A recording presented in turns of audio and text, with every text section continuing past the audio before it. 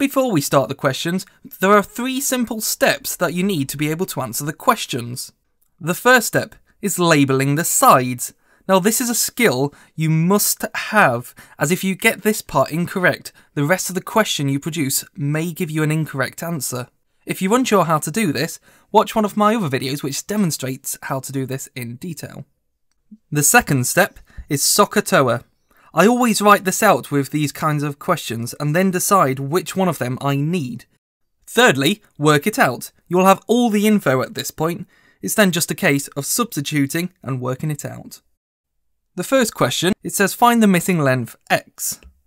We have 3 bits of information, which is 25 centimeters, x and 52 degrees. There are 3 pieces we need to answer the question. We also know it's a right angle triangle as it's got the right angle here. In the top right hand corner, we've got the step-by-step guide of how to answer the question. So the first step, it says to label the sides. I always like to start by labelling the hypotenuse. So we've got the hypotenuse here, as it's the longest side and it's facing the right angle. The next side I like to do the opposite side, as it's opposite the given angle. And finally, the adjacent side, as it's the last remaining side and adjacent to the given angle, but also not the longest side. We've now labelled the sides, we can give that a nice little tick. We'll move on to step 2, SOHCAH TOA. Now I always write SOHCAH TOA like this, so SOHCAH TOA. Up and down, up and down. Again, I explain in a previous video on why to do this.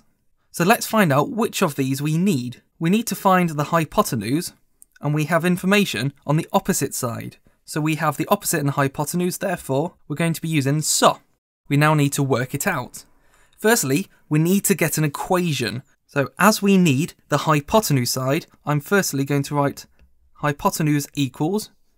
So we'll get the hypotenuse, and that equals the opposite over the sine of the angle, or sine theta.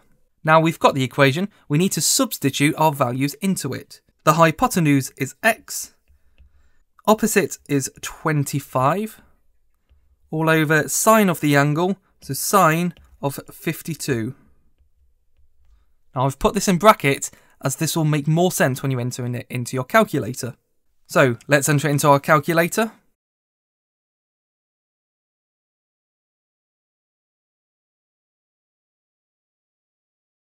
We're then left with x equals 31.725455, and it could go on and on, but we want to round it. Now in this question it hasn't actually given us an amount to round it to. It's not said whether to round it to so many decimal places or so many significant figures.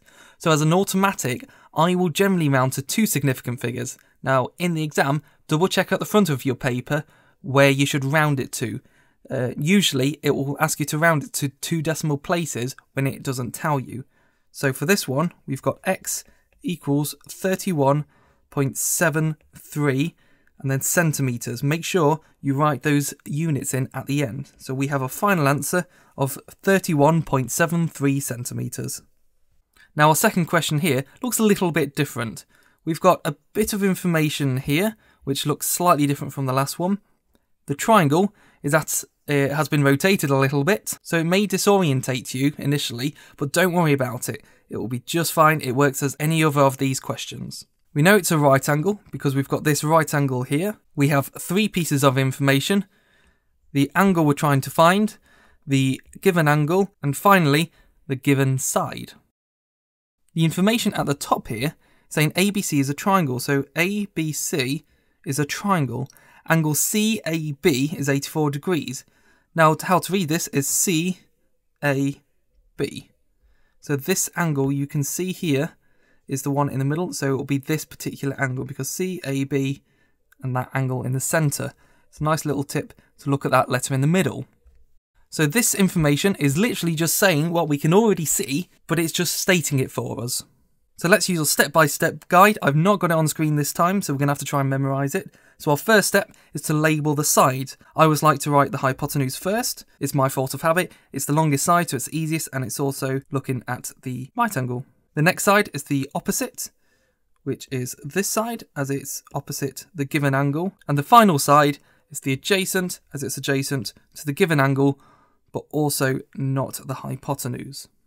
Our second step is let's write down SOH CAH TOA. So SOH CAH TOA. Again, I'm writing it up and down. This is to make it easier when we're writing the equations. We need to know which of those three sets we want to use. Well, we need to find the adjacent, and we have information on the hypotenuse. So A and H is cos. So we'll be using CAH. So we've dealt with SOH CAH TOA. We now need to work it out. But before we work it out, we need an equation. So we'll use our triangle. Well, we need to find the adjacent here. So we'll put adjacent equals, and then we've got cos of the angle multiplied by the hypotenuse. We'll substitute in the values now. A is x, the angle is 84, multiplied by the hypotenuse, which is 17. Enter this into our calculator now.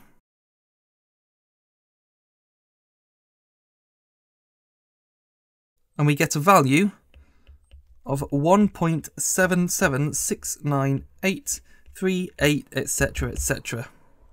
Now again, because it's not stated how many decimal places or significant figures to round to, we're just going to assume that it's going to be two decimal places. Again, check the front of the exam paper. So if we're rounding this, it's going to be x equals 1.78 kilometers. Remembering those units, really important. You can lose marks without it. And there's our final answer. Just to double check, let's see, find the missing length x. X equals 1.78 kilometers. That looks about right. I'm happy with that answer. And that's it, we've done that question. Last but not least, we have the exam style question. Now this is a high level question. You're likely to see this at the end of a foundation paper or midway through a higher paper. Our question says, the diagram shows quadrilateral ABCD. So just to highlight this, so it's A, B, C, D. So there's our quadrilateral. AB is 16 centimeters, so AB is 16 centimeters. AD is 12 centimeters.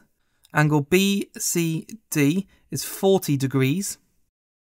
Angle ADB equals angle CBD, which equals 90 degrees, also denoted by these two here. Calculate the length of CD. Give your answer correct to 3 significant figures. So this is quite a big question. If we just focus on this triangle, as it's a right angle triangle, we've got an angle of 40 degrees. We want to find this length, CD, but we've got no measurements to go on in terms of sides. So we need at least one bit of information, or one side, to be able to work this out. Now we can't find anything from this side, but we should be able to find something for this side because we have another triangle right here. Another right angle triangle, which is quite handy for us. You might be able to tell it's going to be a 2-step problem. So let's have a look at this triangle ABD. So ABD. We've got this triangle here. I'm going to just draw it at the side. And this is going to help me out visually. It might help you out visually also. Little right angle there, 16 centimeters, 12 centimeters. And we want to find this length here. I'm just going to call it X for the time being. Now, being a right angled triangle and 3 sides, we could use trigonometry, but even better is something even easier we could use, something simpler for this occasion, is Pythagoras. You can use some simpler processes to be able to work out an overall complicated problem. So we've got the hypotenuse here, which is 16 centimeters. We'll write down the Pythagoras theorem, which is a squared plus b squared equals c squared. So I'm actually going to call the hypotenuse C. I'm going to call 12b and x. Let's just call it A. Let's substitute those numbers in. So x squared plus 12 squared equals 16 squared. Now we need this in a format which we're going to be able to calculate. So let's take away the 12 squared from both sides. So x squared equals 16 squared. Take away 12 squared. Enter that into your calculator. And you'll end up with x squared equals 112. At this point, we need to square root both sides in order to find what x is. So x equals the square root of 112. Therefore, x equals 4 root 7. Now, I would leave this in this format alone, and the reason being is this is a very specific number. It's not rounded, it gives you a more accurate answer at the end.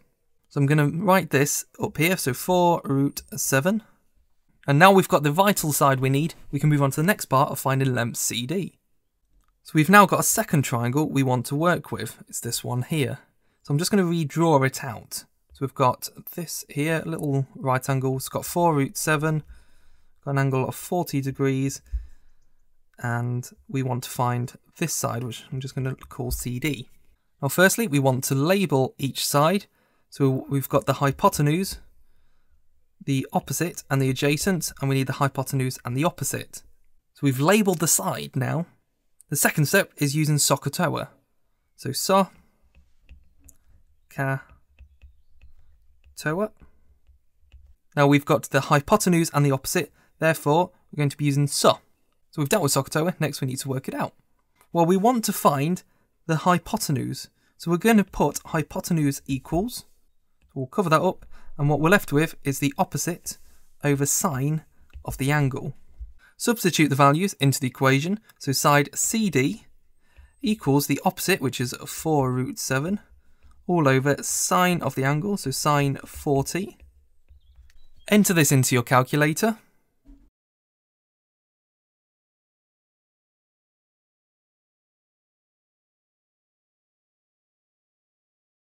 And you'll get the value of CD equals 16.46423, etc, etc. And this actually says what we want to round it to. It says correct to 3 significant figures. So rounding it properly, CD equals 16.5 centimetres. Again, making sure you write those units as they're really important. You could lose marks out if you don't write them. If the paper gives you the units already, doesn't matter too much. Just make sure if they're not there, you've written them down. So let's just double check we've completed the question and answered it. It says calculate the length of CD, gives you answers with 3 significant figures. Have we done that? Yes, we've calculated the length of CD and got 16.5 centimetres. Big question, break it down, and it's not too bad. That's all for finding sides and basic trigonometry covered. Any elements you're unsure of, feel free to check out my other videos.